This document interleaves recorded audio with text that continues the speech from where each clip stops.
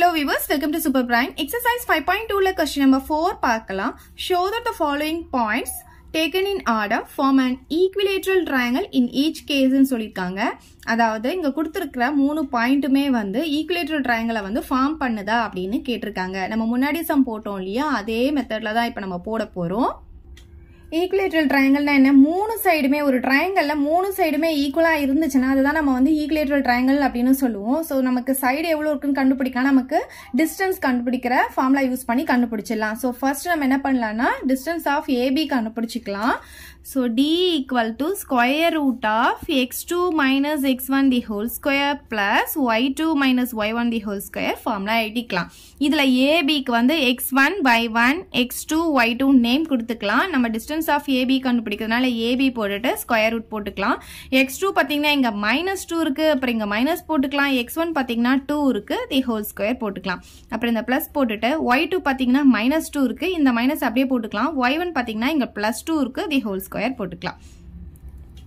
Next பாத்தீங்கன்னா square root of ரெண்டுமே same simple இருக்கிறதுனால அந்த சிம்பிள் அப்படியே போட்டுட்டு ரெண்டுத்தையும் ஆட் பண்ணா நமக்கு 4 கிடைக்கும், தி ஹோல் ஸ்கொயர் போட்டுக்கலாம். அதே மாதிரி இதுவும் -2 ஆட் பண்ணும்போது -4 தி ஹோல் ஸ்கொயர் கிடைக்கும். இப்போ பாத்தீங்கன்னா மைனஸ்க்கு ஸ்கொயர் போட்டோம்னா நமக்கு பிளஸ் ஆயிடும், 4க்கு ஸ்கொயர் போட்டா 16 ஆகும்.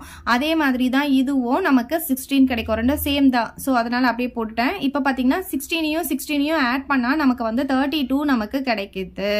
நீங்க தனியா இதுக்கு ரூட் போட்டுட்டு இது 4 கிடைக்கும் இது 4 கிடைக்கும் அப்படிலாம் போடக்கூடாது. இங்க உள்ள பாத்தீங்கன்னா ஆட் சிம்பிள் இருக்கு இல்லையா, அதனால நம்ம வந்து ஆட் பண்ணி தான் போடணும். சோ இதுல பாத்தீங்கன்னா நமக்கு ஸ்கொயர் நம்பர் இருக்கா அப்படின்னு பாத்தீங்கன்னா கண்டிப்பா இருக்கும். இப்போ இதுக்கு பிரைம் ஃபேக்டரைசேஷன் போடுறேன். இப்போ 2 டேபிள் போட்டா நமக்கு 16 டைம்ஸ் கிடைக்கும். அகைன் 2 டேபிள் போட்டா 8 டைம்ஸ், 2 டேபிள் போட்டா 4 டைம்ஸ், 2 டேபிள்ல 2 டைம்ஸ், 2 டேபிள்ல 1 டைம்.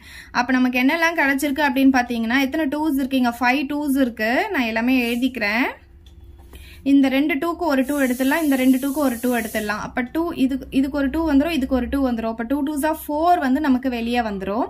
ஆனா இந்த ஒரு 2 மட்டும் ரூட்டுக்குள்ளேயே தான் இருக்கும். புரியுதுங்களா? இந்த 2 2க்கு சேர்த்து ஒரு 2 வந்து ரூட் இல்லாம நம்ம வெளியே எடுக்கலாம். அதே மாதிரி இந்த 2 2க்கும் ஒரு 2 ரூட் இல்லாம வெளியே எடுக்கலாம். அப்ப 2 2s ஆர் 4 வந்து நமக்கு வெளியே வந்துரும். இந்த ஒரு 2 மட்டும் நமக்கு ரூட்டுக்குள்ளேயே இருக்கும். சோ அதனால இப்படி எழுதிக்கிறோம். இதை வந்து நம்ம யூனிட்ஸ் அப்படின்னு போட்டுக்கலாம். இது பாத்தீங்கன்னா ஏபில நமக்கு கிடைச்சிருக்கு. வந்து ஈக்குவேட்டரல் ட்ரையாங்கிளான்னு கேட்டிருக்காங்க. அப்ப நமக்கு எல்லாத்துக்குமே இதே ஆன்சர் தான் வரணும். அப்படி வந்தாதான் அது ஈக்குவேட்டரல் ட்ரையாங்கிள். இப்போ நம்ம பிசி கண்டுபிடிக்க போறோம். ஸோ பியோடைய பாயிண்ட்ஸ் எல்லாம் எடுத்து எழுதிக்கலாம். பி பாத்தீங்கன்னா -2, -2. சி பாத்தீங்கன்னா -2 √3, 2 √3.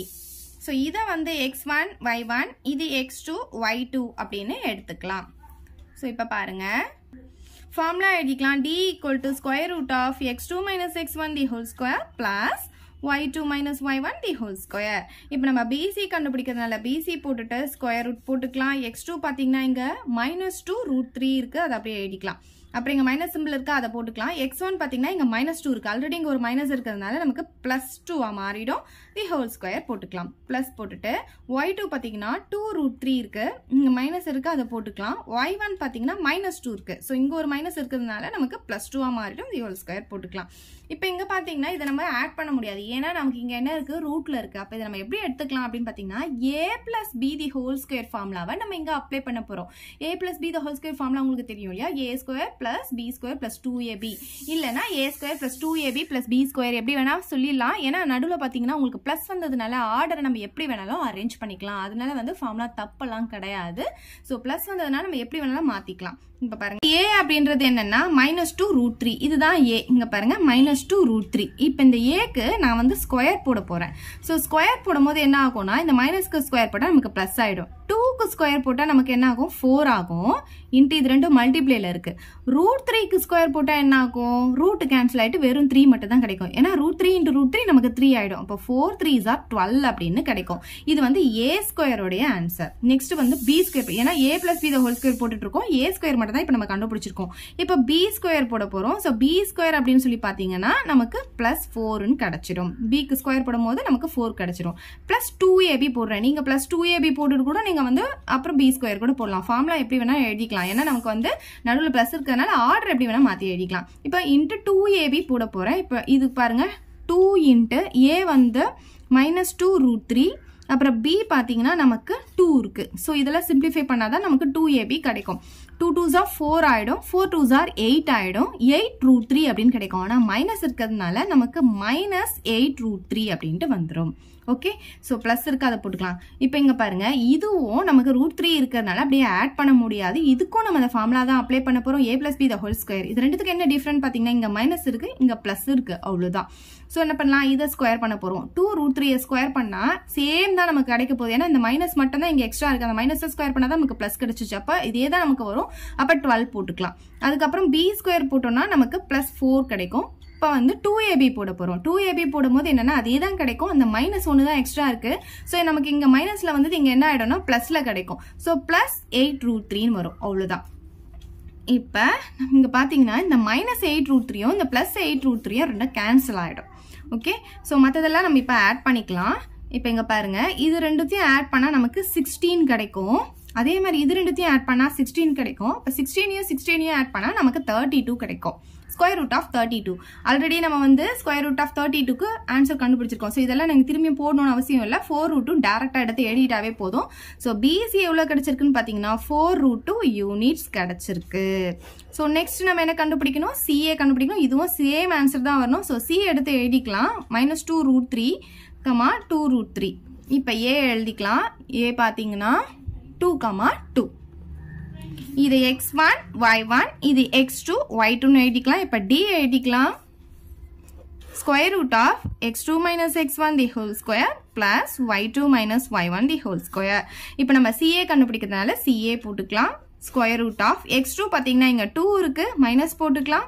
இங்கே வந்து ஃபார்முலாவில் மைனஸ் இருக்குன்னா மைனஸ் போட்டேன். ஆனால் x1 பார்த்தீங்கன்னா இங்கே ஒரு மைனஸில் இருக்கு. அப்போ மைனஸ் இன்ட்டு மைனஸ் ப்ளஸ் ஆகிடும். 2 √3 நமக்கு கிடைக்கும். அப்புறம் தி ஹோல் ஸ்கொயர் மறக்காமல் போட்டுக்கோங்க, ப்ளஸ் போட்டுக்கலாம். y2 பார்த்தீங்கன்னா 2 இருக்குது, இங்கே ஃபார்முலாவில் மைனஸ் இருக்குது. y1 பார்த்தீங்கன்னா 2 √3 இருக்குது. இங்கே வந்து தி ஹோல் ஸ்கொயர் போட்டுக்கலாம். இப்போ பார்த்தீங்கன்னா இதை சிம்பிளிஃபை பண்ணணும். இது ரெண்டுத்தையும் ஆட் பண்ண முடியாது, ஏன்னா √3 இருக்கிறதுனால. இப்போ இது எப்படி எடுக்கணும், இது a இது bன்னு எடுத்து a + b the whole square formula தான் இங்கே அப்ளை பண்ண போகிறோம். ஸோ a ஸ்கொயர் அப்படின்னு சொல்லும் போது 2க்கு ஸ்கொயர் போட்டால் நமக்கு +4 கிடைச்சிடும். பிளஸ் b ஸ்கொயர்னு சொல்லும்போது 2 √3க்கு நம்ம ஸ்கொயர் போட போகிறோம். ஸோ 2 √3 ஆல்ரெடி நம்ம இங்கே போட்டிருக்கோம், முன்னாடியே நம்ம இங்கே போட்டோம் இல்லையா, ஆனால் அது மைனஸ் வச்சு போட்டோம். ஸோ மைனஸ்க்கு ஸ்கொயர் போடும்போது ப்ளஸ் ஆகிடும். ஸோ அதே தான் நமக்கு கிடைக்க போடுது. 2 √3 போட்டால் அதே 12 தான் நமக்கு கிடைக்கும். ஸோ இந்த 12 நம்ம இங்கே போட்டுக்கலாம். நெக்ஸ்ட் பார்த்தீங்கன்னா 2ab போட போகிறோம். 2abயும் இதே தான் நமக்கு வரும். 2 இன்ட்டு இங்கே வந்து -2 √3 இருந்திருக்கு, 2 √3 வந்திருக்கு. ஆனால் நமக்கு இங்கே ப்ளஸ் வரும் இன்ட்டு 2. ஸோ இதை சிம்பிளிஃபை பண்ணால் நமக்கு என்ன கிடைச்சதுன்னு பார்த்தீங்கன்னா -8 √3 கிடைச்சது. ஆனால் இப்போ நமக்கு ப்ளஸில் இருக்கிறதுனால +8 √3. அதை அப்படியே எழுதிக்கலாம், +8 √3. ஓகே, நெக்ஸ்ட்டு ப்ளஸ் போட்டுக்கலாம். இப்போ இதை சிம்பிளிஃபை பண்ண போகிறோம். இது ரெண்டுத்துக்கு என்ன டிஃப்ரென்ஸ்னா, இது வந்து ப்ளஸில் இருக்குது, இது வந்து இங்கே மைனஸில் இருக்குது, அவ்வளோதான். ஸோ 2க்கு ஸ்கொயர் போட்டால் 4 கிடைக்கும். இப்போ இதுக்கு ஸ்கொயர் போட்டோன்னு வச்சுக்கலாம், 2 √3க்கு ஸ்கொயர் போட்டால் நமக்கு என்ன கிடைக்கும், 12 கிடைக்கும். நெக்ஸ்ட் -2ab போடுவோம். அதாவது a square + b square -2ab வரும். இந்த formula a - b the whole square ஃபார்முலாவை நம்ம இங்கே அப்ளை பண்ண போகிறோம். அதனால நமக்கு -2ab வரும். ஸோ மைனஸ் போட்டுக்கிட்டு 2ab நம்ம சிம்பிளிஃபை பண்ணால் இதே தான் கிடைக்கும், 8 √3. ஓகே, ஸோ நான் ஆல்ரெடி நம்ம போட்டு காமிச்சிட்டேன். ஸோ அதே தான் நமக்கு திரும்ப வரப்போகுது, அதெல்லாம் நம்ம டேரெக்டாகவே போட்டுக்கலாம். இப்போ பார்த்தீங்கன்னா இந்த +8 √3யும் இந்த -8 √3யும் கேன்சல் ஆகிடும். ஸோ நமக்கு லாஸ்ட்டாக என்ன கிடைக்கும் அப்படின்னு பார்த்தீங்கன்னா, இது ரெண்டு ஆட் பண்ணால் நமக்கு 16, இது ரெண்டு ஆட் பண்ணால் 16. ஸோ டோட்டலாக நமக்கு என்ன கிடைக்குது, √32 கிடைக்குது. ஆல்ரெடி √32க்கு வந்து ஆன்சர் 4 √2 நம்ம கண்டுபிடிச்சிருக்கோம் இல்லையா, அதையே நம்ம இங்கே எடுத்து எழுதிக்கலாம், 4 √2 யூனிட்ஸ் CA. இப்போ என்ன கிடைச்சிருக்கு அப்படின்னு பார்த்தீங்கன்னா, மூணுமே நமக்கு ஈக்குவலாக வந்திருக்கு. ஸோ மூணுமே ஈக்குவலாக வந்ததுனால அதை எடுத்து எழுதிக்கலாம், AB = BC = CA. மூணுமே ஈக்குவலாக வந்ததுனால எப்படி எழுதலாம்னா, therefore the given points form an equilateral triangle அப்படின்னு எழுதி இந்த சம்ம நம்ம முடிச்சுக்கலாம். இப்போ செகண்ட் சப்டிவிஷன் பார்க்கலாம். இதுவும் ஈக்குவலேட்டரல் ட்ரையாங்கிளான்னு கேட்டிருக்காங்க. ஸோ நம்ம என்ன பண்ணணும், மூணு சைடும் வந்து ஈக்குவலாக வருதான்னு செக் பண்ண போகிறோம். அதுக்கு டிஸ்டன்ஸ் ஃபார்முலா யூஸ் பண்ண போகிறோம். So d = square root of x2 - x1 the whole square plus y2 - y1 the whole square. So நம்ம ஃபர்ஸ்ட் வந்து நம்ம ஏபி கண்டுபிடிக்க போகிறோம். இது x1 y1 இது x2 y2ன்னு எடுத்துக்கலாம். ஏபின்னு போட்டுக்கலாம், ஸ்கொயர் ரூட் போட்டுக்கலாம். x2 பார்த்தீங்கன்னா இங்கே 0 இருக்கு, மைனஸ் போட்டுக்கலாம். x1 பார்த்தீங்கன்னா இங்கே √3 இருக்கு, தி ஹோல் ஸ்கொயர் போட்டுக்கலாம். ப்ளஸ் y2 பார்த்தீங்கன்னா 1 இருக்கு, ஃபார்முலாவில் மைனஸ் இருக்கு. y1 பார்த்தீங்கன்னா இங்கே 2 இருக்கு, தி ஹோல் ஸ்கொயர் போட்டுக்கலாம். 0க்கு வேல்யூ கிடையாது, அப்போ நமக்கு என்ன கிடைக்குதுன்னா -√3 தி ஹோல் ஸ்கொயர் கிடைக்கும். பிளஸ் வேற வேற சிம்பிள் இருக்கு. அப்போ பெரிய நம்பர்ல இருந்து சின்ன நம்பர் மைனஸ் பண்ணா 1, பெரிய number simple minus the whole square போட்டுக்கலாம். இப்போ இங்க பாருங்க மைனஸ்க்குலாம் ஸ்கொயர் போட்டோம்னா பிளஸ் தான் ஆக போகுது. ஸோ √3க்கு ஸ்கொயர் போட்டால் என்ன ஆகும்? √3 × √3 நமக்கு 3 கிடைச்சிரும். அந்த இங்க பார்த்தீங்கன்னா -1 தி ஹோல் ஸ்கொயர், மைனஸ்க்கு வந்து ஸ்கொயர் போடும்போது பிளஸ் ஆகிடும், 1க்கு ஸ்கொயர் போட்டால் 1 கிடைக்கும். அப்போ ரெண்டுத்தையும் ஆட் பண்ணால் நமக்கு 4 கிடைக்கும். ஸோ ஸ்கொயர் ரூட் ஆஃப் 4 வந்து 2 நமக்கு கிடைச்சிரும். ஸோ ஏபி பார்த்தீங்கன்னா 2 யூனிட்ஸ் அப்படின்ட்டு கிடைச்சிருக்கு. ஸோ நெக்ஸ்ட் வந்து நம்ம பிசி கண்டுபிடிக்க போறோம். ஸோ பியும் சியும் எடுத்து எழுதிக்கலாம். பி பார்த்தீங்கன்னா 0,1, சி வந்து 0,3. இது x1 இது y1 இது x2 இது y2ன்னு எடுத்து எழுதிக்கலாம்.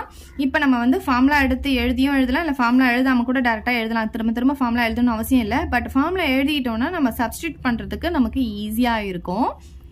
இப்போ நம்ம பிசி கண்டுபிடிக்க போகிறோம். ஸ்கொயர் ரூட் ஆஃப் x2 பார்த்தீங்கன்னா 0 மைனஸ் x1 பார்த்தீங்கன்னா நமக்கு 0 தி ஹோல் ஸ்கொயர் போட்டுக்கலாம். ப்ளஸ் y2 பார்த்தீங்கன்னா 3 மைனஸ் y1 பார்த்தீங்கன்னா 1 தி ஹோல் ஸ்கொயர் போட்டுக்கலாம். இப்போ பாருங்க 0 மைனஸ் 0 ஹோல் ஸ்கொயர்னா 0 தான், அதுக்கு வேல்யூவே கிடையாது, அது போடணும்னு அவசியம் கிடையாது. 3 மைனஸ் 1னா நமக்கு 2, அப்போ 2 ஸ்கொயர் மட்டும் நமக்கு கிடைக்குது. 2 ஸ்கொயர்னா உங்களுக்கு தெரியும் 4ன்னு சொல்லிட்டு. ஸோ 4 வந்து ஸ்கொயர் ரூட்ல இருந்து எடுத்தோம்னா நமக்கு 2 கிடைக்கும். இல்லை டேரக்டா இந்த ஸ்கொயர் ரூட்டும் இந்த 2 கேன்சல் பண்ணிட்டு 2 இங்க போடலாம். ஸோ 2 யூனிட்ஸ் அப்படின்ட்டு பிசி கிடைச்சிருச்சு. ஸோ 2 வந்து நமக்கு ஈக்குவலா வந்துடுச்சு. இப்போ தேர்ட் ஒன்னும் இதே தான் வரணும். ஸோ சி எடுத்து எழுதிக்கலாம். சிஏ கண்டுபிடிக்க போறோம். சி எடுத்து எழுதிக்கலாம் 0,3. நெக்ஸ்ட் ஏ பார்த்தீங்கன்னா √3,2. இது x1 இது y1 இது x2 இது y2 எடுத்து எழுதிக்கலாம். இப்போ நம்ம என்ன கண்டுபிடிக்க போறோம்? CA கண்டுபிடிக்க போறோம். So CA equal to square root of x2. So x2 பார்த்தீங்கன்னா நமக்கு √3 மைனஸ் x1 பார்த்தீங்கன்னா 0 தி ஹோல் ஸ்கொயர் போட்டுக்கலாம். பிளஸ் y2 நெக்ஸ்ட் y2 பார்த்தீங்கன்னா 2ன்னு எழுதிக்கலாம். மைனஸ் y1 பார்த்தீங்கன்னா இங்க 3 இருக்கு, 3 போட்டு தி ஹோல் ஸ்கொயர் எழுதிக்கலாம். நீங்க ஃபார்முலா எழுதியும் போடலாம். So square root of √3க்கு square போட்டால் 3ன்னு உங்களுக்கு தெரியும். √3 × √3 3 வந்துடும். இங்க பாத்தீங்கன்னா வேற வேற சிம்பிள் இருக்கிறதுனால பெரிய நம்பர்ல இருந்து சின்ன நம்பர் மைனஸ் பண்ணா நமக்கு 1 கிடைக்கும். பெரிய நம்பர் சிம்பிள் மைனஸ்ல இருக்கிறதுனால -1 தி ஹோல் ஸ்கொயர். இப்போ 3 அப்படியே போட்டுக்கலாம். 1க்கு ஸ்கொயர் போட்டா நமக்கு 1 தான் கிடைக்கும், மைனஸ்க்கு ஸ்கொயர் போட்டா பிளஸ் ஆயிடும். ஸோ இப்போ இங்க பாத்தீங்கன்னா 3 + 1 வந்து நமக்கு 4ன்னு வந்துடும். ஸ்கொயர் ரூட் ஆஃப் 4 வந்து நமக்கு 2ன்னு கிடைச்சிடும். ஸோ 2 யூனிட்ஸ் அப்படின்ட்டு சிஏ கிடைச்சிருச்சு. ஸோ மூணுமே நமக்கு எப்படி வருது? ஈக்குவலா கிடைக்குது. எல்லாமே 2 யூனிட்ஸ் தான் இருக்கு. அதனால என்ன எழுதலாம்? AB equal to PC equal to சிஏன்னு எழுதிட்டு லாஸ்ட் என்ன எழுதலாம்? therefore the given points form an equilateral triangle அப்படின்னு எழுதி இந்த சம்ம நம்ம முடிச்சுக்கலாம். அவ்வளவுதான் இந்த சம். ஏதாவது டவுட் இருந்தா கமெண்ட் பண்ணுங்க, உங்க ஃப்ரெண்ட்ஸ்க்கு இந்த வீடியோ ஷேர் பண்ணுங்க. தேங்க்யூ. இந்த வீடியோ உங்களுக்கு பிடிச்சா லைக் பண்ணுங்க, ஷேர் பண்ணுங்க. இது வரைக்கும் நம்ம சேனலை சப்ஸ்கிரைப் பண்ணாதவங்க சப்ஸ்கிரைப் பண்ணிடுங்க. மறக்காம பக்கத்துல இருக்க பெல் பட்டனையும் பிரஸ் பண்ணிடுங்க.